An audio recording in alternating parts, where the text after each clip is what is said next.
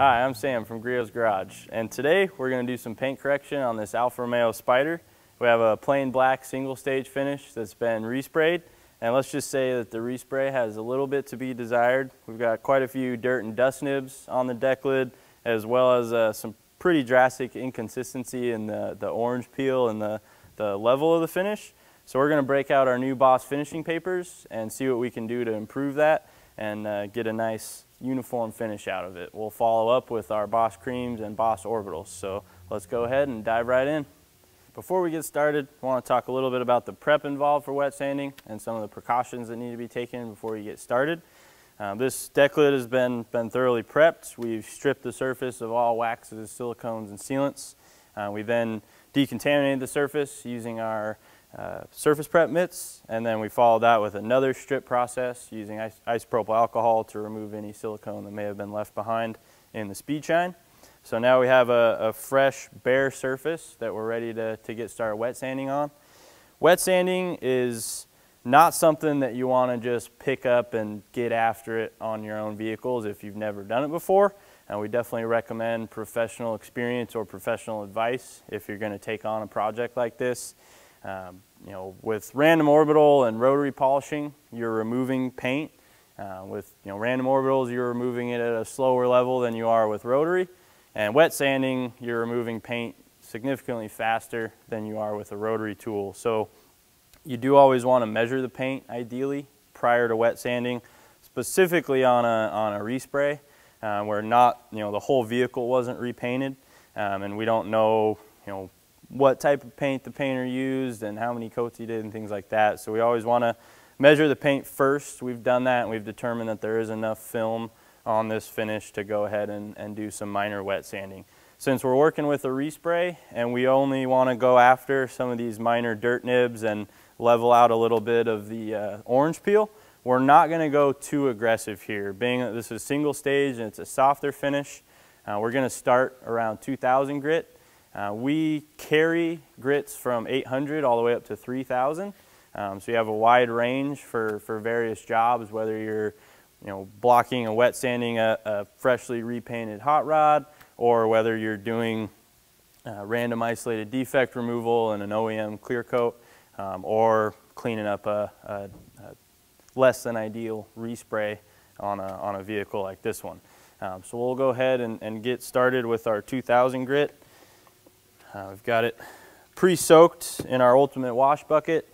Our wash buckets are awesome for storing your sandpaper, and then you have your shelf up top, which is great for keeping your blocks and any of your sanding tools dry and out of the messy water.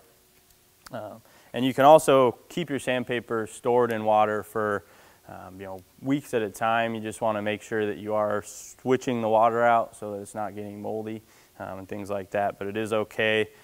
Our Nikken brand paper can stay in water for extended periods of time without any issues.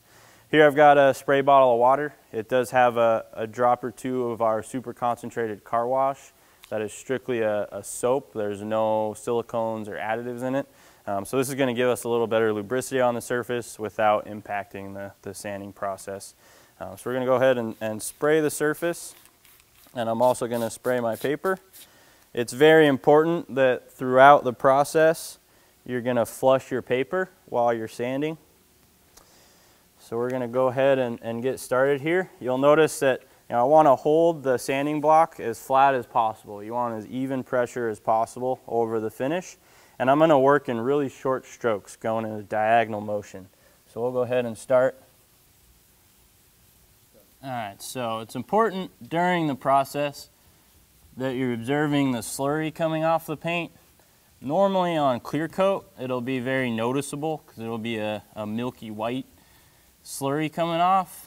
Since this is single stage black, we're not getting any milky white, it's milky black. So it's a little more difficult to see, but you can see the color in the water as it runs off. So we know the sandpaper is working as it should. I'm not using really much pressure here at all, just the weight of my hand.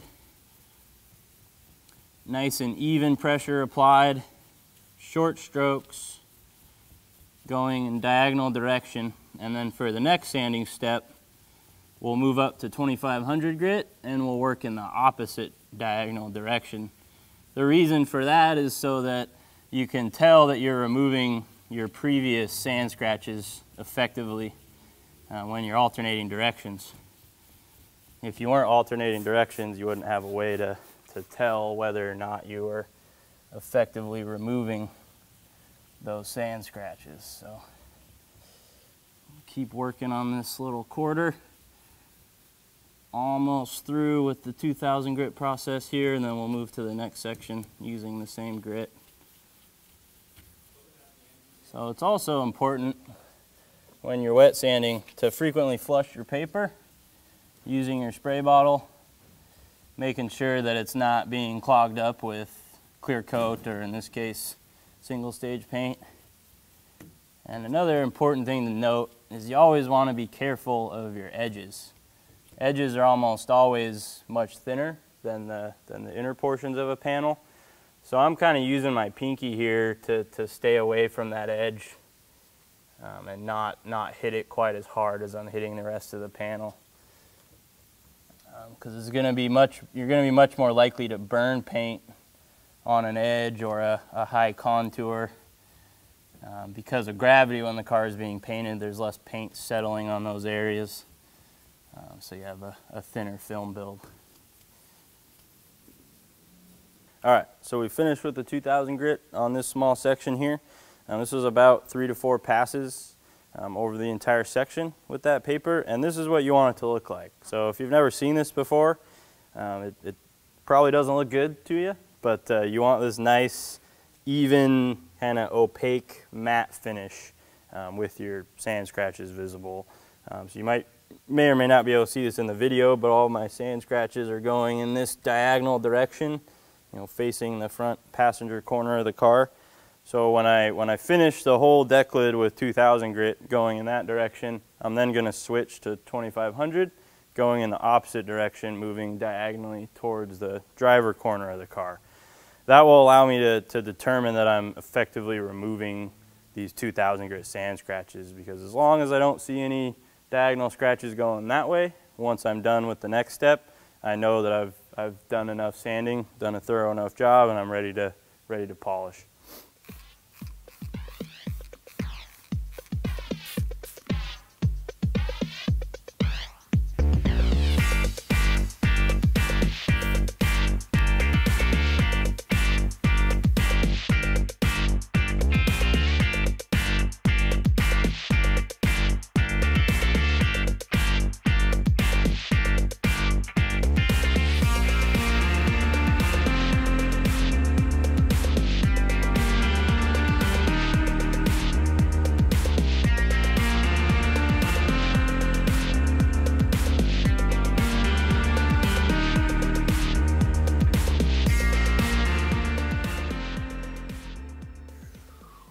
All right, so now we're through with the 2000 grit step, finished out the whole deck lid with that grit, and now we're gonna move up to 2500 grit to finish it out. So with 2500 grit, since the previous step we were sanding in this direction, 2500 I'm gonna sand in this direction, and that'll allow us to see whether we're fully removing the 2000 grit sand scratches or not, so we know when to stop. Normally your first step in sanding is going to take much longer than your subsequent steps. So being that I did 3 to 4 passes with the 2000 grit step, I should be in about 2 to 3 pass range with the 2500 grit step. So we'll go ahead and get going. Start in the section that I started on last time. Got 2500 on the block, and this time we're going to work towards the front driver corner of the car. For the most part, this process is going to be the exact same. It's just going to take a little bit less time.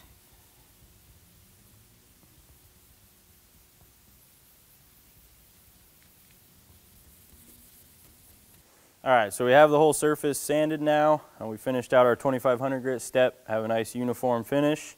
So now we're going to polish out these sand scratches, and the objective isn't only to bring uniform gloss back, but to remove 100% of these sand scratches. It can be common when you're removing sand scratches that it looks like they're all coming out because you get a nice gloss, when in reality there's still scratches underneath that gloss. You always want to make sure and check it thoroughly with light, make sure that there aren't any scratches left behind. There's many ways to remove these sand scratches. You could start with a rotary, you could start with a random orbital.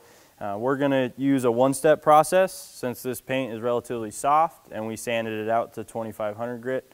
We're going to hit it with our fast correcting cream on our fast correcting white foam pad so that we don't have to do a subsequent step to remove any hologramming that a rotary may put in or haze that a microfiber pad may put in.